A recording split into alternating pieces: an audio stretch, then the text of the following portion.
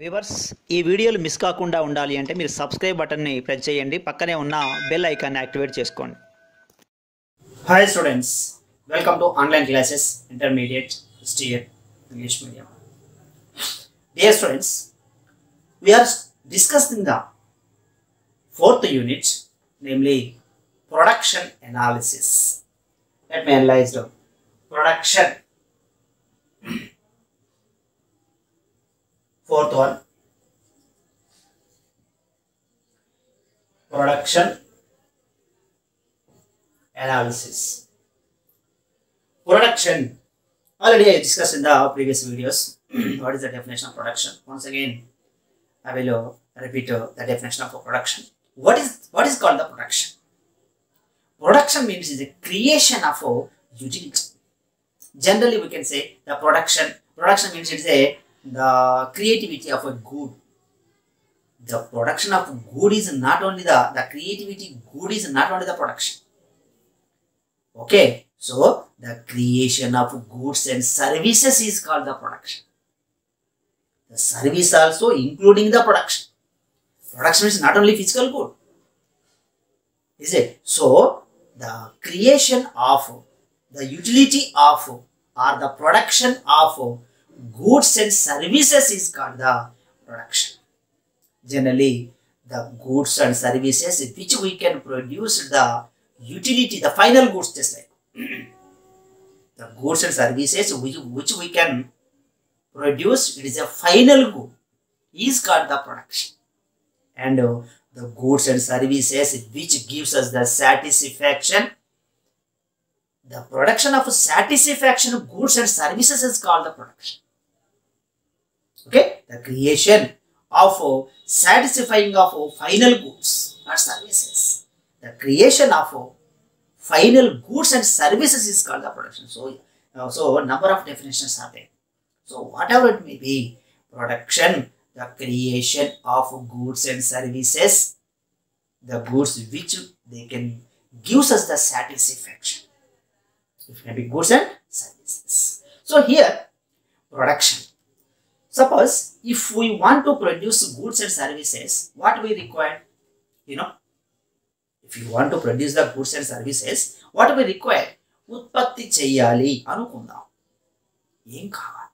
Just మీకు idea కోసం తెలుగులో వాడుతున్నాను. What we require to produce the goods and services. ఏం కావాలి? Means to produce the goods and services, we need to factors of productions. We need to the factors of productions. What are called factors of production? What are called factors of productions? The factors of productions are helpful to the process of the production. It is a supporting factors. The factors of production means it is a supporting factors. So they are all helpful to in the process of the production. Suppose if you want to produce the final good, this is the final good. To produce the final good, the factors of productions are supported to produce the goods and services. Final goods and services means they are helpful to in the process, in the production process. They are helpful in the process of production. Is called factors of production. For example, here 1, land, labor. 3, capital. And 4, organization. Understand? Factors of productions means land, labor, capital, organization. These 4 are called factors of productions. They are all helpful to process of the production. Okay, here land. It is a compulsory. Already discussed in the previous videos what are the characteristics of land. So without land we can't produce any goods and services. Simply, without land we can't produce. Without labor, we can't imagine of the production goods and services. Without labor we can't produce. It is a what do you say? We can't produce. Labor, without labor we can't produce. Capital is also essential. and organization is also essential. So without any factors of productions, we can't produce any goods and services. So by using these 4 factors of productions only, we can get some goods and services. It is possible to production. Here already the first form factor was completed. Then in this video I am going to analyze the labor, characteristics of labor. What are the characteristics of labor? Which means this is the second and important factors. If the profits may be come to the organizer or losses, it totally depends upon the labor only. Suppose if the organizer they want to get more profits by managing the labor only, okay, the skilled labor only. So this is very important point of labor. What are the characteristics of features of labor? Here let me analyze labor. It is the second factors of production. Characteristics of labor.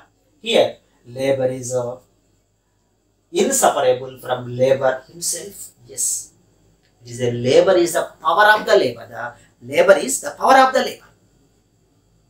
Okay, so here labor is the inseparable from labor himself. It is the internal storage of the labor. The power of means the labor means the work is, it is the power of the labor. It is the internal storage of the labor. So it implies that labor is sold, but labor cannot so be sold by himself. Only rendering his services. The labor is sold his labor only, not himself. Only the labor is rendering his services. Due to he is getting some income in the form of the wages. So the first point is labor is inseparable from labor himself. Second, labor is highly perishable. Yes, the labor is, the skills are, it is a perishable. We can't store. Say that yes, loss of labor cannot be stored, and so it has no reserve price. Okay. Second point. Third, labor has a less mobility due to the so many factors. The laborers are not interested to move one place to another. It is a movable, means mobility, less mobility due to the traditional factors, due to the regional factors, due to the circumstances, due to the psychology and the sentiments. They are not interested to go or interested to move one place to another place. So this is the point. Labor has less mobility, not interested to move one place to another. Then labor has a very weak bargaining power. Yes, the labor has very weak bargaining power in the initial stage. In the starting of joining of labor, they have no poor bargaining power. తక్కువ వేతనానికి పనిచేస్తాడు అని చెప్పడం. Okay, so labor has very weak bargaining power. After getting some experience, then he can demand the wages or bargaining the wages. So starting లో తక్కువ వేతనానికి పనిచేస్తాడు. Labor has a very weak bargaining power. So this is also one of the characteristic. Then labor power different from labor to labor. Yes, all labor skills are not equal. The labor is different from different labors. So here labor power is labor has a very labor power different from labors. Then skilled labor, unskilled labor, semi-skilled labor. The labors are divided into 3 parts. One is skilled labor, unskilled labor, semi-skilled labor. Semi-skilled something, they know something. Okay, skilled, unskilled, semi-skilled labor. And next one, it initially supply curve of labor is upwards sloping and highly level of wages. It's a back bending supply curve. So the supply curve is back bending is there. So this is a different concept. So అది మనకు time వచ్చినప్పుడు అది discuss చేద్దాం. So these are the features or characteristics of labor. So here, division of labor. What is the division of labor? Why should we need to division of labor? For example, when you observe carefully, this is a final good, namely A. This is a final good, namely A. Suppose this is a part, first part, this is second part, and this is third part. A single worker cannot do the all parts. How? For example, suppose the place of one working is part only. He cannot work the another. He cannot, suppose, namely, what we say, C, person C. Person C, he can do only the first part. He cannot do the second and third part. And the, what do you say, K. The K is working only his part. And the, suppose L. The L is working only his third part. He cannot do the another parts. So when the organizer implies the C can do only the first part, again and again, he can do only the first part only. So this is called division of labor. For example, I am economics lecturer. I am lecturing only the economics. Civics is there, commerce is there, and other subjects is there. But I am lecturing only the economics. Again and again, year by year, I am lecturing only the economics. So only I am doing the part of the course.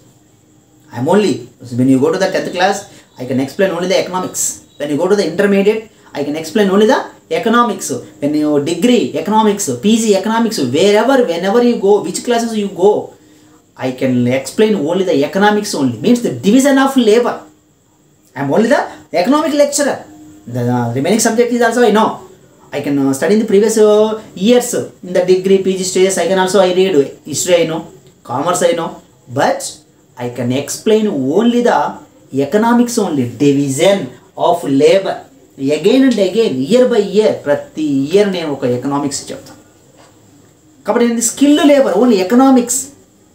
Okay, so it is a division of labor. So the C can do only, it is a part of one. The L can do only the part of third only. L cannot do the C and K.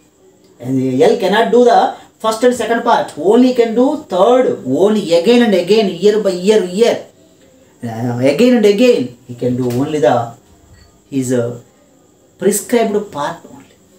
So then, what are the advantages of division of labor? That is called division of labor. Division of labor, advantages of division of labor means increases in productivity of labor. Yes. Again and again I am doing only the single work. The same work. So automatically increases in productivity of labor, production, innovations may be possible. There is a possible to innovation. Why? Because he is doing again and again the same work.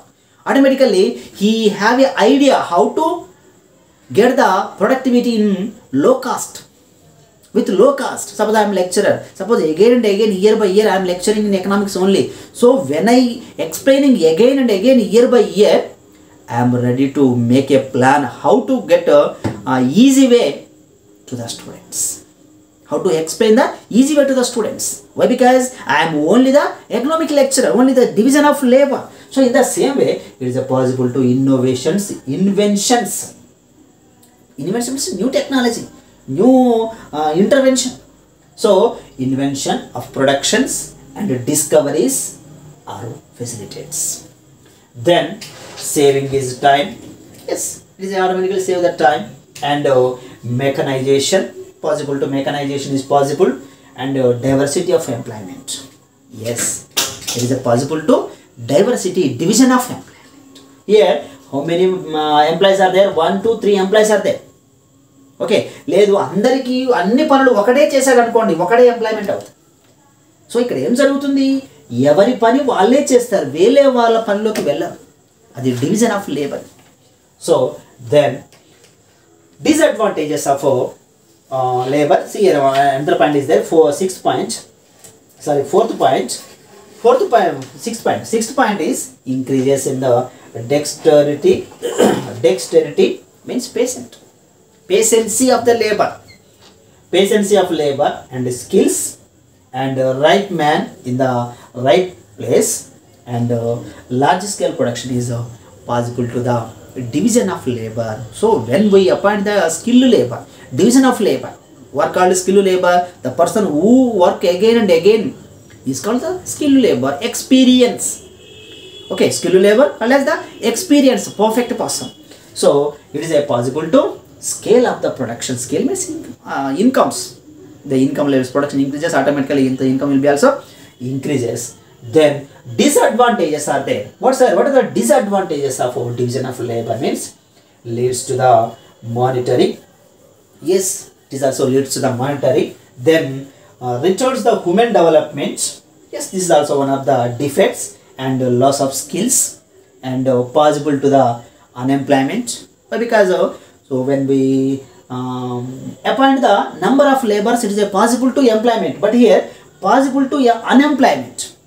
It is a possible to unemployment. Then hinders to the mobility of the laborers. Hindering means what is it? It is not mobilization. Mobility hinders to the mobility of labor. The labor has a skilled labor. The labor has a skilled absent person, but is not interested to mobilized. Mobilization from one place to another place. So students, so this is the way of the presentation of second factor of labor, characteristics of labor and division of labor, advantages of division of labor, disadvantages of division of labor. Okay, thank you very much.